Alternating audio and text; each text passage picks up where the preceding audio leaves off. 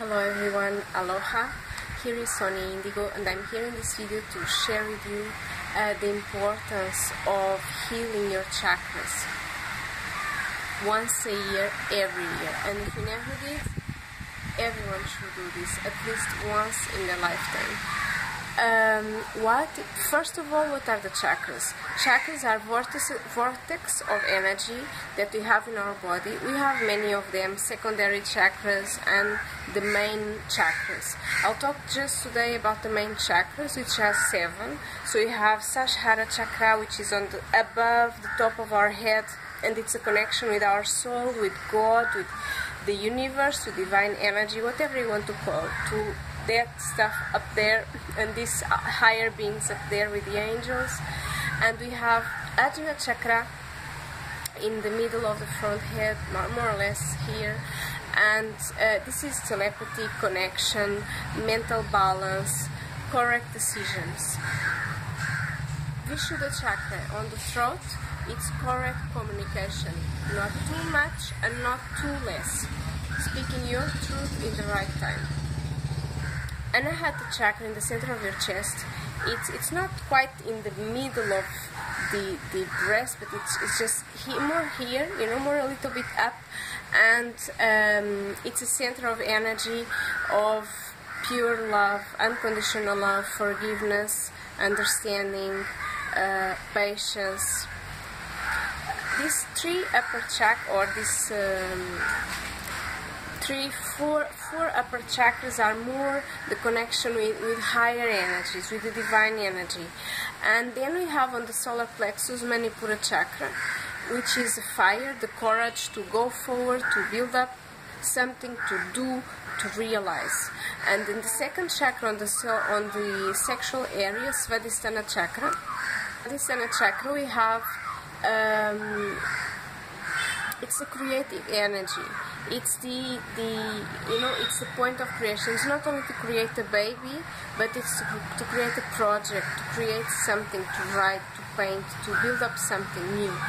And then we have Muladhara chakra, which is the connection with the earth, the grounding, the stability, solid. So this is just a short explanation about the 7 main chakras, and then we have the healing chakras in our hands and also on the plants of our feet. And then we have other secondary chakras. We also have healing chakras in the tip of our fingers.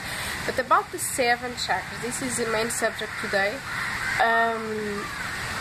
These chakras have opening on the front and back and up, and on the ground, on the first chakra, Muladhara chakra, above. So it's what you can visualize, you can imagine, it's like vortex of energy. They are spiraling, they are in movement.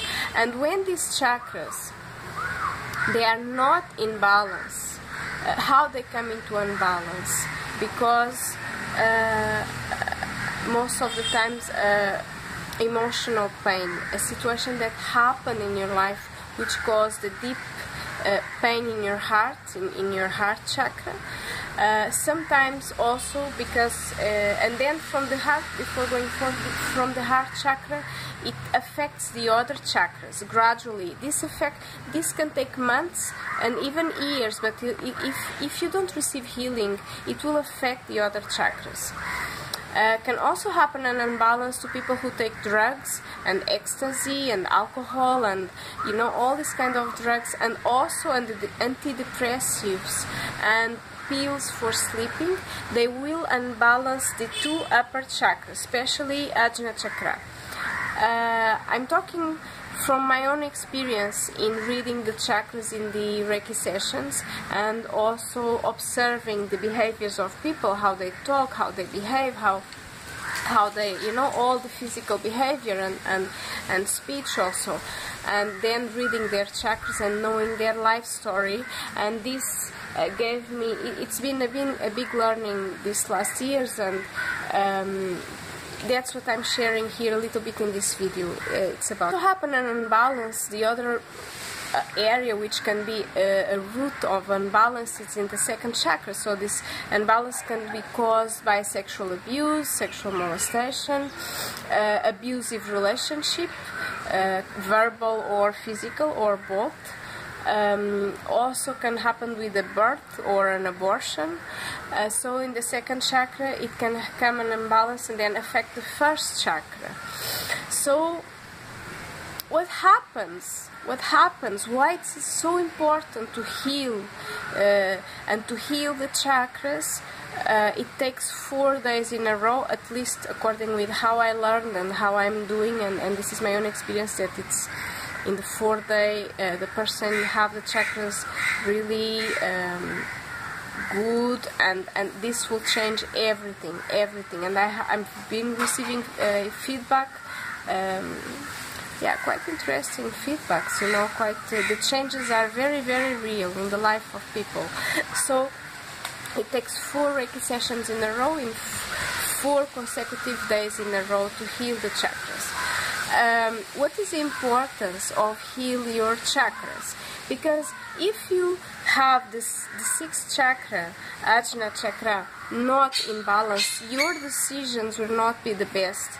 Your mind may be confused and mixed up, and you will not take the right decisions for your life, and then will not take the right actions for your life, and then can be like a snowball that things will go worse and worse. What happens if you have your throat chakra which is not well? You will not communicate. Maybe you are over-speaking, maybe you over-speak, and subjects like for nothing, you just get tired and lose your energy by over-speaking. Or maybe you swallow.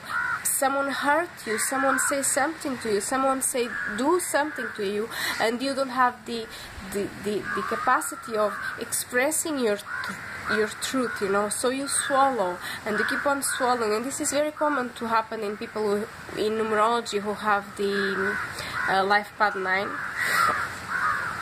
For example, just to give an example, you keep swallowing, and you don't, and this will emotionally, it will charge negatively your body and can create diseases, physical diseases. Can create a cancer in the throat or something on the cancer on the tongue, serious diseases, because you are not expressing your truth.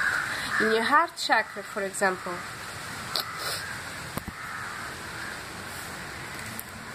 in the heart chakra, for example, someone that does not have, if you don't have the heart chakra harmonized, this person or you can be someone that it's not able to hug, it's not able to hug, to love, to show your affection or her affection even by people who are very near in your life, like your daughter or your son or your husband. Maybe you have people who you need to forgive, but you are just not forgiving, you are not releasing this pain. Nothing works, and definitely someone that have the heart chakra not well, that person is not happy with their life. It's just not happy, because in Chinese medicine, the energy of the heart is happiness. And the energy of the lungs, which is just in the area of the heart chakra, the energy of the lungs, it's sadness. And that's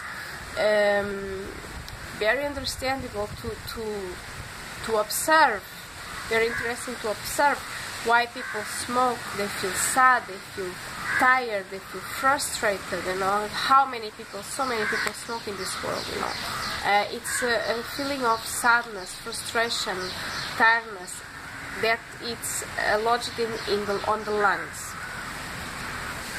Manipura chakra. If you don't have this chakra balanced, powerful, harmonized, you don't have the energy, or this person, if you observe other people in your life, don't have the energy to move, to do things, to move, to go forward, to go to learn some course or do some project, or, to move. The energy is not there. Even the person really wants, but the energy is not there. So it's just not moving. The second chakra, the person is not creating, maybe the sexual energy is not active. And the first chakra, if it's unbalanced, this person is not grounded, is not centered, you know, is not stable. And some people, I've been receiving here, unfortunately, sometimes more than I would expect, with the people who had 5 chakras unbalanced, 7 chakras unbalanced, and I can assure you, I had people who came to me with the 7 chakras not well, and their lives were really not good, you know, were a big mess, because their mind was a big mess, they had no power to move, their heart was blocked, so it's very, very difficult to move, you know, to do the right decisions. And so this is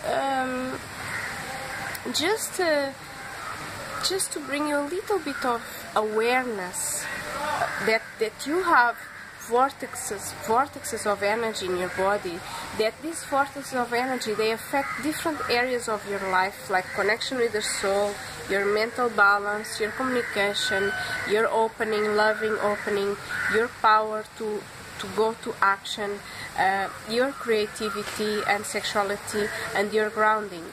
And if you don't receive proper healing, and what things can bring the chakras into balance? The yoga helps. I've been receiving people who had effectively the chakras balanced. They had quite very healthy life, like healthy food and practicing yoga and meditation regularly. However, they came to me because they had some situations in their life who provoked emotional imbalances, and even though they have the chakras balanced, there is the emotional layer who needs healing, and so they came to receive healing, and they came to receive 4 Reiki sessions in a row, who did important differences, important changes in their lives.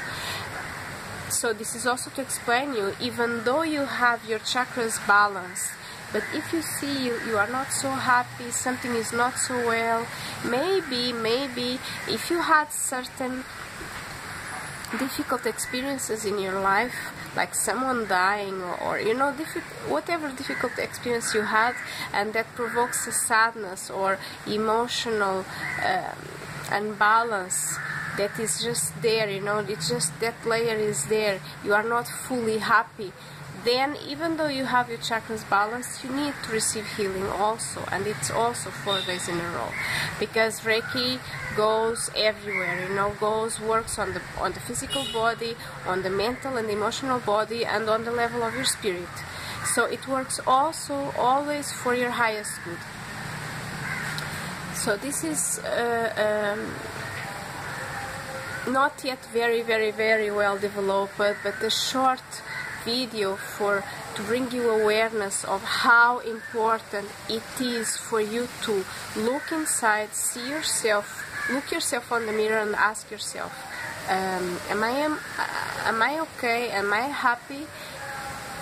If yes, beautiful. If not, maybe if your life it's messier, it's just not going how you want, maybe it's time to consider receiving 4 Reiki sessions in a row from a Reiki therapist, or even better, from a Reiki master, because we Reiki masters, and I'm also Reiki master, we heal with the master symbol. Can be a Reiki master, or can be someone who learned the 3rd level of Reiki and who has the master symbol, and maybe is not a Reiki master but knows it's healing at the level of the master symbol. That's at that level that I am healing, I'm using the master symbol, and so this makes all the difference, and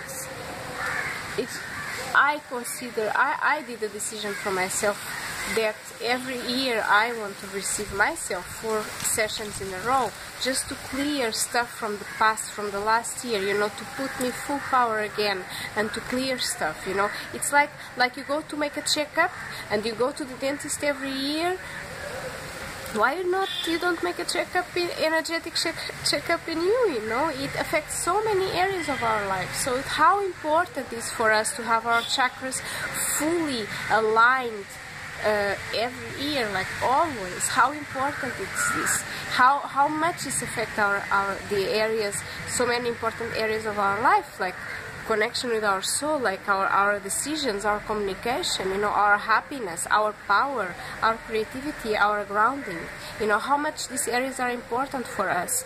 So, and how much it's important for us to as soon as possible receive 4 sessions in a row, and then eventually I would suggest once a year, you know, once a year. It's so good, it's so good. From my part, I am working here in South India, and I do live sessions, and I also do distant healing sessions, and just the same as I do the live sessions, I do the distant healing sessions 4 days in a row in a proper way, using crystals, using prayers and Reiki and all the rest what I do as I do a live session.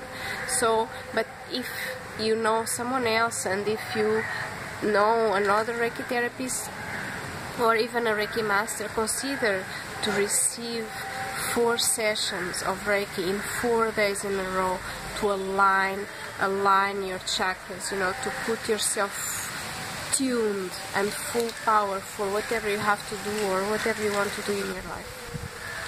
This is a message. Thank you very much. Thank you for watching this video. If you feel this can be useful for other people to see this, share with people who are dear to you in your life, and subscribe to my channel. Click on the bell so you can receive the notifications in your mobile or in your computer. And thank you very much for watching. Om Namah Shivaya.